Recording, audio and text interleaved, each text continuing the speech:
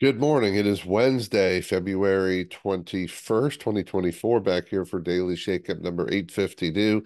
And today I want to talk about competition and secret sauce. A number of years ago, my buddy Matt and I, when we would travel to other towns, we always did some research to see what's the most famous food for either that city or that state. And on a trip to Detroit, Michigan, actually, we're heading to Windsor, Ontario. We did some research and found out that Detroit and Michigan are famous for Coney Island dogs. I don't know where it comes from. I'm sure there's a story. We were kind of amazed. So we looked up who were the best Coney dogs in Michigan. Turns out, very interestingly enough, that number one and number two, and I recently saw an article, said the same thing. Number one and number two for Coney dogs in Detroit, Michigan are Lafayette Coney Island and American Coney Island. And you can see the signs for their businesses behind me. Yes, you see it right.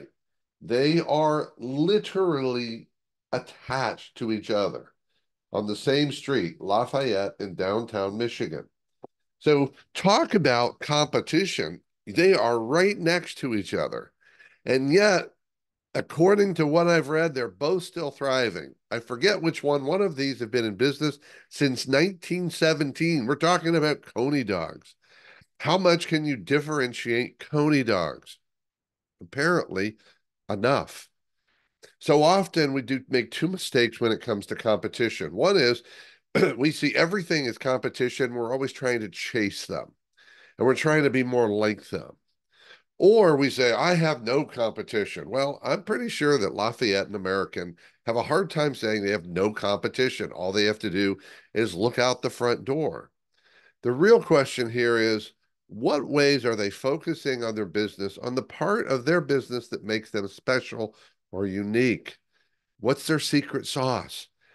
My guess is it's not earth shattering, but it's enough of a difference.